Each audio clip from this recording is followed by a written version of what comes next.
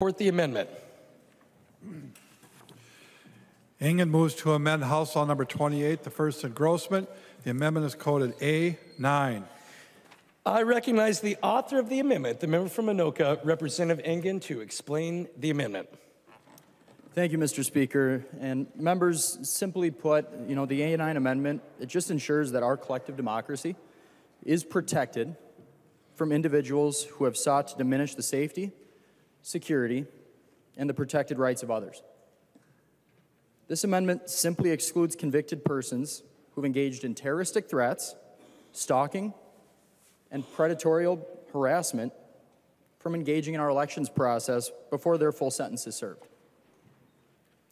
When we first heard Representative Frazier's bill that we are right now debating in the Public Safety Committee, we had heard testimony from a man who was convicted of rape, harassment of several judges, law enforcement officials, stalked and threatened neighbors, a psychologist, an executive of a nonprofit organization, and even someone who shared his name. We're still talking about the same man, mind you. He also created 400 websites in his victims' names.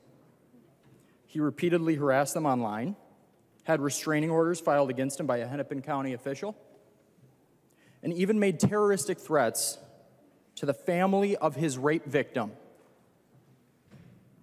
In his testimony on this bill that we're debating right now, this man said, quote, "I'm the poster boy for this bill."